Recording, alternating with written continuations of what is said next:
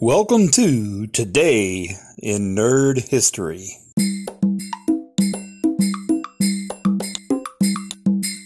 The Star Trek The Next Generation episode, Eye of the Beholder, aired February 26, 1994.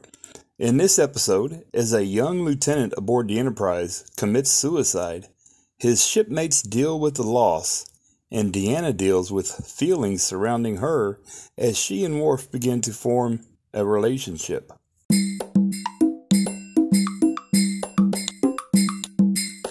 Star Trek Deep Space Nine, Accession, aired February 26, 1996. In this episode, a man claiming to be the emissary comes through the wormhole, and Sisko is happy to give up that position.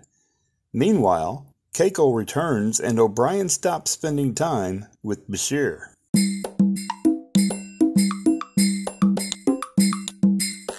Star Trek Voyager, Lifesigns, aired February 26, 1996.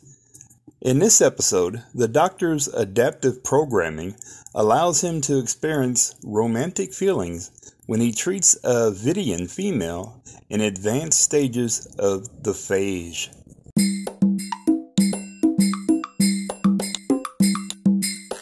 Star Trek Voyager, Rise, aired February 26, 1997. In this episode, when a Nezu planet is hit by asteroids, Voyager intervenes by sending Tuvok and Neelix to help with the rescue mission.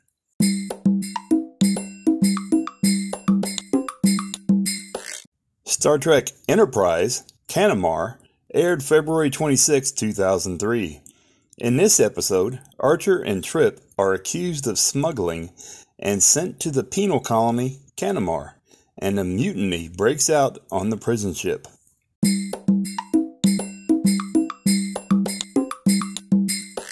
Remembering Johnny Cash. Born February 26, 1932, and passed away September 12, 2003. John R. Cash was an American singer, songwriter, musician, actor, and author. He is one of the best-selling music artists of all time, having sold more than 90 million records worldwide. His genre-spanning songs and sound embraced country, rock and roll, rockabilly, blues, folk, and gospel. He died of complications from diabetes.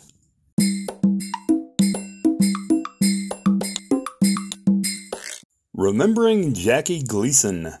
Born February 26, 1916, and passed away June 24, 1987. John Herbert Gleason was a comedian, actor, writer, composer, and conductor.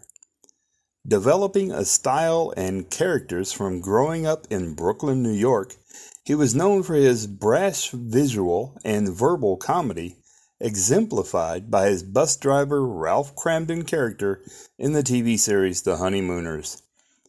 He also developed the Jackie Gleason Show, which maintained high ratings from the mid-1950s through 1970. Among his notable film roles were Minnesota Fats in 1961's The Hustler and Buford T. Justice in Smokey and the Bandit series from 1977 to the early 1980s. Throughout the 1950s and 1960s, he enjoyed a prominent secondary music career, producing a series of best-selling mood music albums. His first album, Music for Lovers Only, still holds the record for the longest stay on the Billboard Top 10 charts, and his first 10 albums sold over 1 million copies each.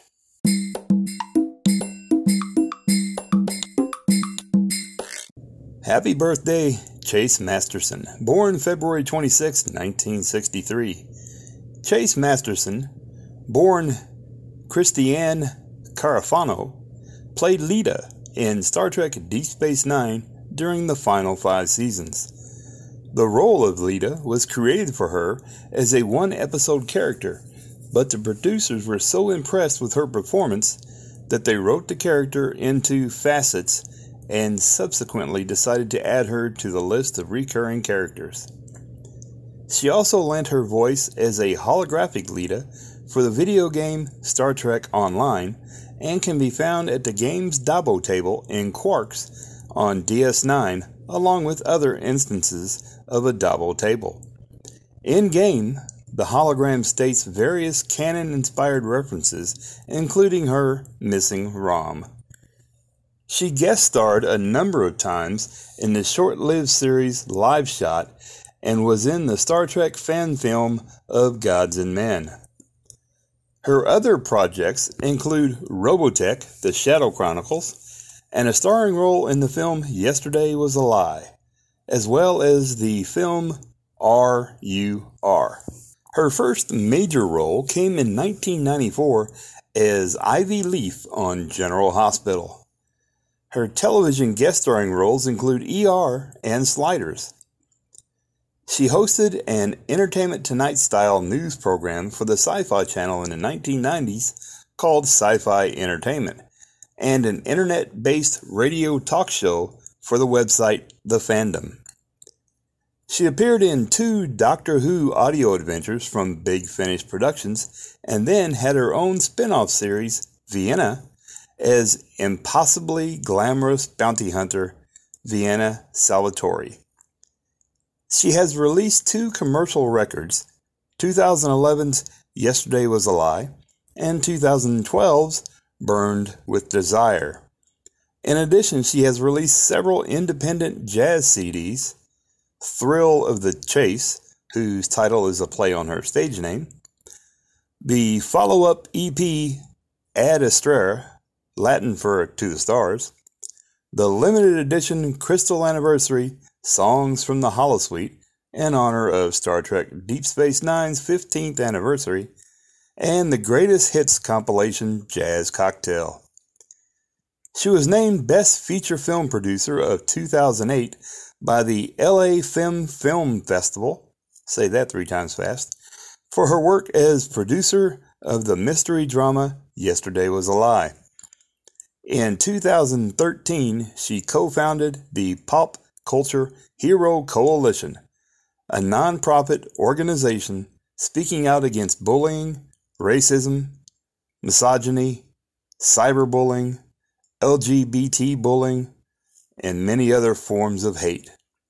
Rock on, girl.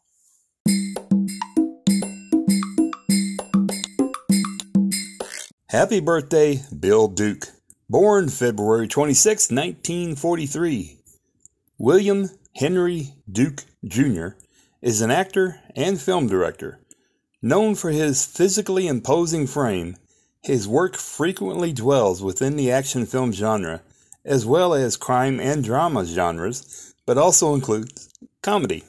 Standing at 6 foot 4.5 inches tall and featuring a closely shaved head, he first became a familiar face to moviegoers in Car Wash and American Gigolo. He notably worked opposite Arnold Schwarzenegger in both Commando and Predator, followed by Action Jackson. He appeared uncredited as a DEA officer in The Limey, as well as a police chief opposite Steven Seagal in Exit Wounds. He played a detective investigating a murder in Menace to Society, played a corrupt law enforcement agent in 2 films opposite Mel Gibson, Bird on a Wire as an FBI agent, and Payback as a police detective. He appears in X-Men: The Last Stand as Trask, Washington in National Security, LeVar in Get Rich or Die Trying, and Noakes in Bad Country. He directed the TV movie The Killing Floor and began directing movies in the 1990s with A Rage in Harlem, Deep Cover, Hoodlum, The Cemetery Club, and Sister Act 2, Back in the Habit. For television, he directed the A&E Network original film The Golden Spiders, a Nero Wolfe mystery. In 2007, he directed the reenactments in the award-winning PBS broadcast documentary Prince Among Slaves. He made an early appearance on Kojak as Silk in the episode Bad Dude. He guest starred in Lost in its third season as Warden Harris in the episode Every Man for Himself. He also guest starred in Battlestar Galactica in the Season 2 episode Black Market. He had a starring role in the short-lived TV series Palmerstown, USA. He played Captain Parrish in Fastlane and made a guest appearance on Basden After Dark and guest starred on Cold Case.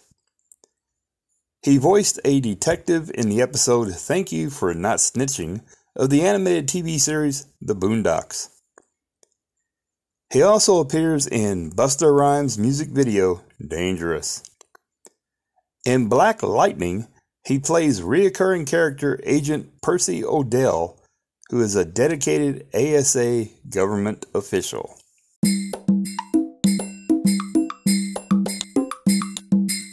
Remembering Lawrence Montaigne, born February 26, 1931, and passed away March 17, 2017. Born in New York but raised in Rome, Italy, he spoke several languages, a skill he used to his advantage in securing roles in international productions. He served in the United States Marine Corps and was only one platoon apart in the Paris Island boot camp from his future friend, Steve McQueen. In The Outer Limits, he played a construction worker in the episode Cold Hands, Warm Heart. He played Dr. Chauncey Hartland in the 1965 Perry Mason episode The Case of the Carefree Coronary. He played one of the first Romulans on Star Trek Deceasus in the episode Balance of Terror. He later played a Vulcan named Stan in Amok Time. In addition, he guest starred on Batman, Voyage to the Bottom of the Sea, The Man from U.N.C.L.E., Blue Light, Mission Impossible, The Time Tunnel, The Invaders, Perry Mason, McCloud, and The Feather and the Father Gang. His motion picture appearances include The Great Escape, Captain Sinbad, Tobruk, The Power, The Psycho Lover, Escape to Witch Mountain, Framed, Young Lady Chatterley, Deadly Blessings, and Dakota. In 2007, he returned to the role of Stan in the fan film Star Trek of Gods and Men. In late 2007, he played Commander Velar in the pilot episode of the audio series Star Trek The Continuing Mission.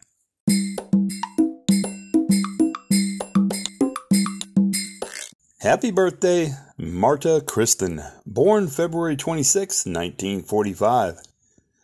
Marta Kristen was born Bridget Annalisa Rusanen in Oslo, Norway, to a Finnish mother and a German soldier father who was killed during World War II. She is best known for her role as Judy Robinson on the TV series Lost in Space. She first appeared in a 1961 episode of Alfred Hitchcock Presents called Bang, You're Dead, alongside Billy Mumy, who would later co-star with her in Lost in Space.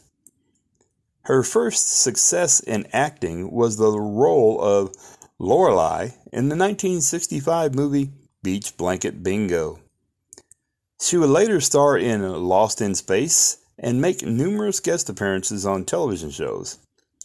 When her daughter was born in 1969, she began making television commercials and eventually appeared in more than 40. She also made the occasional film appearance in movies such as Terminal Island and Battle Beyond the Stars. She starred in the 1998 TV movie Lost in Space Forever and had a cameo role in the 1998 movie Lost in Space. She also appeared in the A&E biography Jonathan Harris, Never Fear, Smith is Here, in 2002. She also provided voice work for the 2009 animated theatrical short The Bolt Who Screwed Christmas, which also included voice work from her Lost in Space co-stars Harris, Mumy, and Angela Cartwright.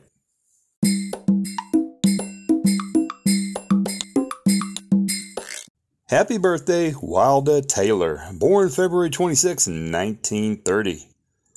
Wilda Taylor is an actress, dancer, and choreographer who appeared as a Suliban woman in the Star Trek Enterprise episode Detained in 2002. She was a choreographer and dancer in the late 1950s and 60s and made some TV and movie appearances such as Perry Mason and Frankie and Johnny with Elvis Presley. Thank you very much. In the late 90s, she continued to work as an actress on projects such as on the comedy Goat on Fire and Smiling Fish, and the short comedy Sunday's Game, as well as on episodes of Port Charles and 6 Feet Under.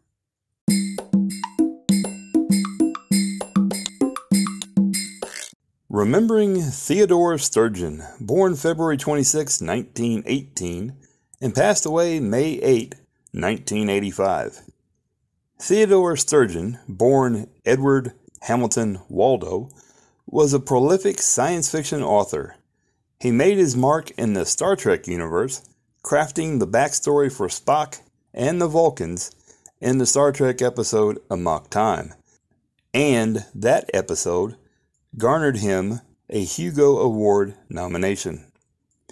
He wrote 2 Star Trek episodes, Shore Leave and the aforementioned Amok Time. He also wrote 2 unproduced story outlines, The Joy Machine, which was later developed into a first draft teleplay by Meyer Dolinsky, and then into a novel by James Gunn, published by Pocket Books, and the second, Shore Leave 2, an intended sequel to Shore Leave.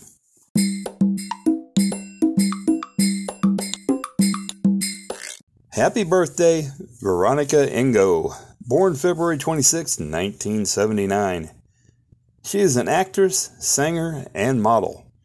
In 2017, she played Paige Tico, the older sister to Rose Tico, in Star Wars The Last Jedi.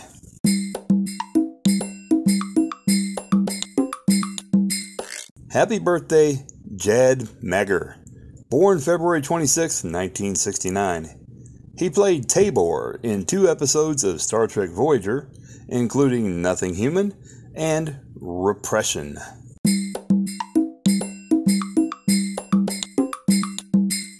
Happy birthday, Jonathan Schmock, born February 26, 1956.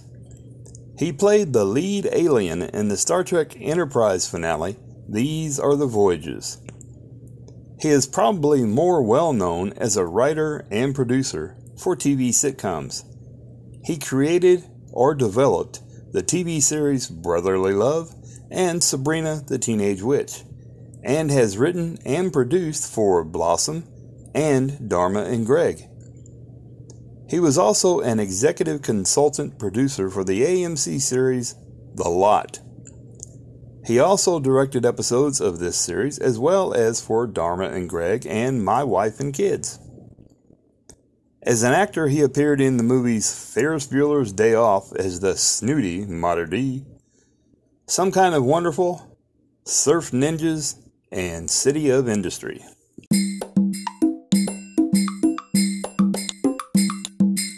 Happy birthday, Michael Cumpsty, born February 26, 1958.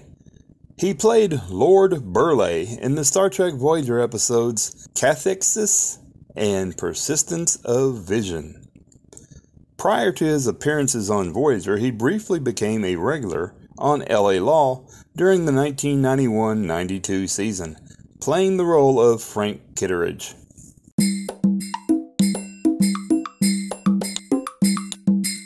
Remembering Shay Duffin, born February 26, 1931, and passed away April 23, 2010. He played Ned Quint in the Star Trek The Next Generation episode, Sub Rosa. Well, that's it for today, folks. I appreciate you listening, and if you enjoyed the show, please feel free to tell your friends about little old me here. Have a wonderful day.